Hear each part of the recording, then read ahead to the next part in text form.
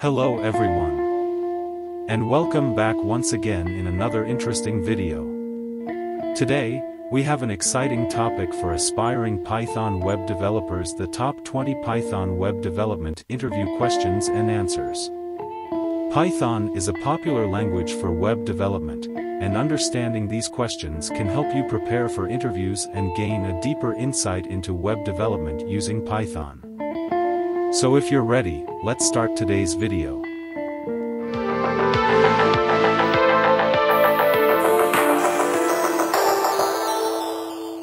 Question 1. What is Flask and how does it differ from Django? Flask is a micro-web framework for Python, emphasizing simplicity and flexibility. Django, on the other hand, is a high-level web framework with a more comprehensive feature set, including an ORM, authentication, and an admin interface. Question 2. Explain the WSGI interface. WSGI, or Web Server Gateway Interface, is a standardized protocol that defines how web servers and Python web applications communicate. It ensures compatibility between different web servers and Python web frameworks by providing a common interface for handling HTTP requests and responses. Question 3. What is a virtual environment in Python? A virtual environment is an isolated Python environment that allows developers to manage project-specific dependencies separately. It helps prevent conflicts between packages and facilitates dependency management, ensuring that each project has its own clean environment. Question 4. What is a decorator in Flask? In Flask, decorators are functions that modify the behavior of root functions. They are often used for URL routing and adding extra functionality to view functions, such as authentication checks, logging, or caching, without modifying the original function itself. Question 5. Explain the role of the requirements.txt file in Python web development. The requirements.txt file lists all the Python packages and their versions required for a project. It plays a crucial role in ensuring that a project's dependencies are consistent across different environments, simplifying deployment, and making it easier to recreate the development environment elsewhere. Question 6. What is an ORM, and how is it used in Django? ORM, or Object Relational Mapping, is a programming technique that allows developers to interact with databases using Python objects instead of writing SQL queries. In Django, the ORM enables developers to define database models as Python classes and perform database operations using Python code, making database interaction more Pythonic and abstracting away low-level database details. Question 7. Explain the MVC architectural pattern and how it's used in Django. MVC, or Model View Controller, is a design pattern that separates an application into three components: model, data and business logic, view, user interface, and controller, handles user input and manages interactions. In Django, this pattern is implemented as MVT, Model View Template, where the template, presentation logic, corresponds to the view in traditional MVC, making it easier to create web applications with clear separation of concerns. Question 8. What is middleware in Django? Middleware in Django is a series of hooks or processing steps that are executed before or after processing an HTTP request. It allows developers to add cross-cutting concerns such as authentication, security, or logging to the request-response handling process. Middleware functions are executed in a specific order defined in the Django settings. Question 9. What is CSRF protection, and how is it implemented in Django? CSRF, or cross-site request forgery, is a security vulnerability where an attacker tricks a user into performing actions on a website without their consent. Django provides built-in CSRF protection by generating and validating unique tokens for each form submission. This helps ensure that requests originate from a trusted source. Question 10. Explain the purpose of Django's admin interface. Django's admin interface is an automatically generated administrative panel that allows administrators and authorized users to manage database records and perform CRUD means create, read, update, delete operations on the application's data models. It simplifies content management and administrative tasks without requiring custom views or templates. Question 11. What is a Django template? A Django template is a text-based file that defines the structure and layout of HTML documents.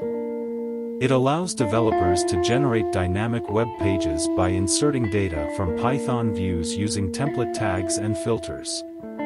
Django templates provide a clean separation of logic and presentation, enhancing code readability and maintainability. Question 12. Explain the purpose of migrations in Django. Migrations in Django are a mechanism for managing database schema changes over time. They allow developers to make changes to the database schema, such as adding new tables or modifying existing ones, while keeping track of these changes in a version-controlled manner. Migrations ensure that the database schema remains synchronized with the application's data models as they evolve. Question 13. What is the purpose of the static_URL and media_URL settings in Django?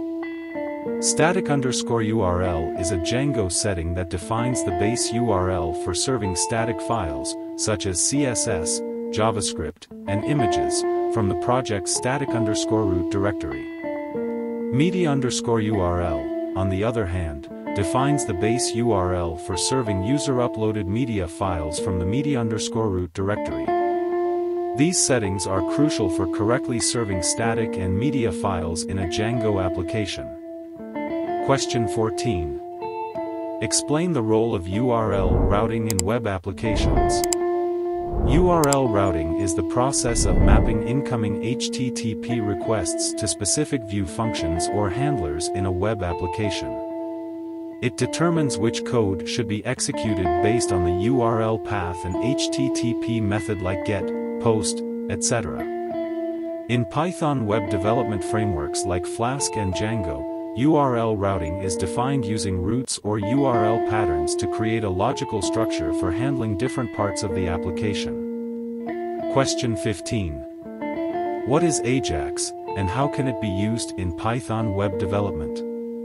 AJAX or asynchronous JavaScript and XML is a technique for making asynchronous HTTP requests from a web page to the server without requiring a full page reload.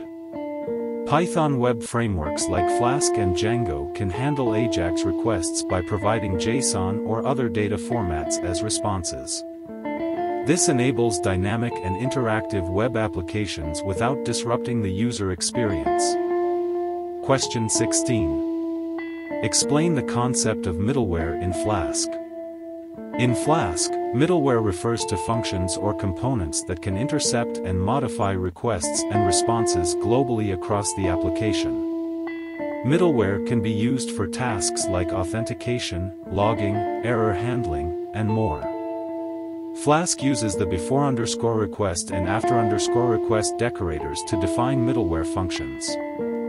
Question 17. What is SQL Alchemy, and how is it used in Python web development? SQL Alchemy is a popular Python SQL toolkit and object relational mapping or ORM library. It allows developers to work with databases using Python objects and SQL expressions. SQL Alchemy provides a high level of abstraction while offering the flexibility to write custom SQL queries when needed. It is often used in web applications to interact with relational databases. Question 19. What are blueprints in Flask, and why are they useful? Blueprints in Flask are a way to organize and structure a Flask application into reusable components. They allow developers to group related routes, views, and templates together, making it easier to maintain and extend large applications. Blueprints promote modularity and maintainability by breaking down the application into smaller, manageable pieces. Question 20. What is the purpose of Unicorn and UWSGI in Python web development? Unicorn or Green Unicorn and UWSGI are application server options commonly used in Python web development. Their primary purpose is to serve as a bridge between your web application code, example, written in Flask or Django, and the web server, example, Nginx or Apache, to handle incoming HTTP requests and distribute them to your application. And there you have it. We've covered the top 20 web development interview questions and answers in Python with detailed explanations. Remember, practice makes perfect. So, keep coding and keep challenging yourself. If you found this video helpful, don't forget to subscribe and give it a thumbs up for more tech and interview content. Also, feel free to leave any questions or comments below, and I'll be happy to assist you. Thanks for watching, and I'll see you in the next video. Happy coding!